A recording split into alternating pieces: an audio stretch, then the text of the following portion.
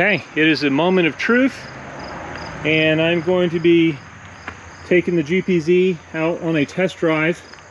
I didn't get to ride it the other day when I synchronized the carburetor, or, I'm sorry, synchronized the throttle bodies. So what I'll do is take it up the road and see how it runs. It's already actually firing on all 4 cylinders. All 4 exhaust pipes are hot now. And I think a lot of the smoke that I was seeing was the residue that had built up in the exhaust over time on those, like I say, if it wasn't beyond quarter throttle, the 2 left, these 2 cylinders were just, there was no air getting to them, and so they were just, all that fuel was just dumping into the exhaust system. So it's just carboned up and a lot of residual junk in the exhaust. So I think that's what most of the smoke was. At least that's what I'm hoping. And so I'll go for a little drive down the street. Hopefully the bike doesn't let me sit.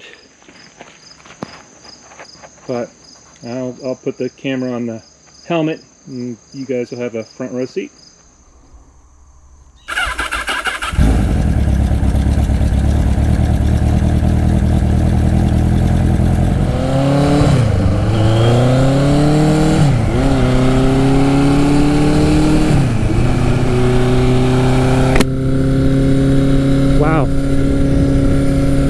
What a difference. This thing ran so poorly before. And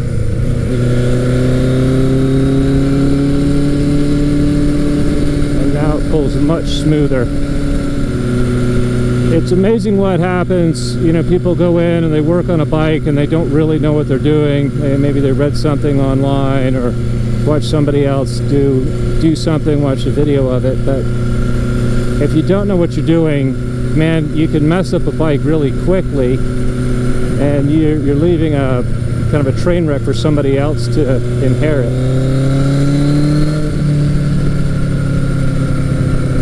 Yeah, this thing wants to go.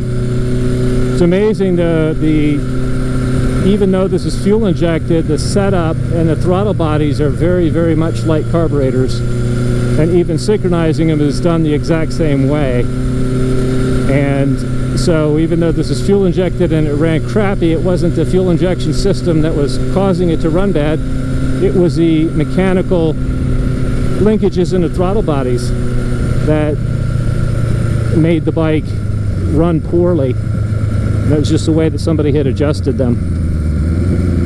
Like, oh, I can't wait to ride this thing once I've got I'll probably just put a new clutch in it, but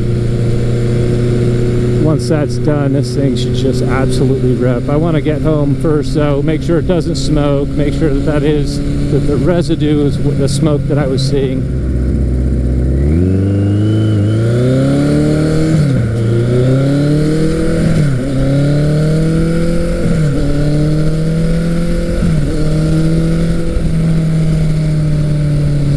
Yeah, that sounds good.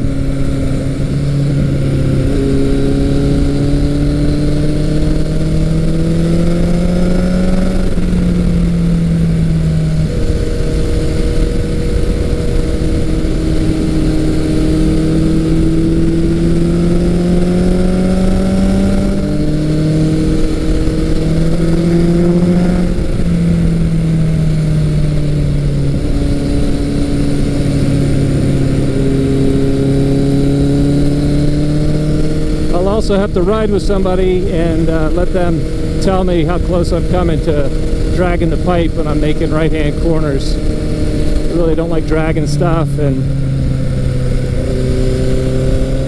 it's hard to see when you're riding the bike how much clearance you have.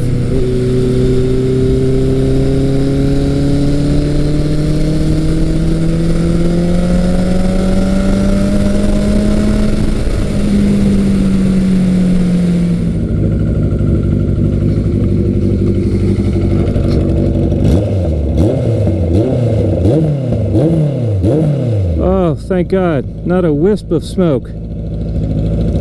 Awesome, awesome, awesome. Wow, that's fantastic. That's running so nice now, and yeah, I couldn't be happier.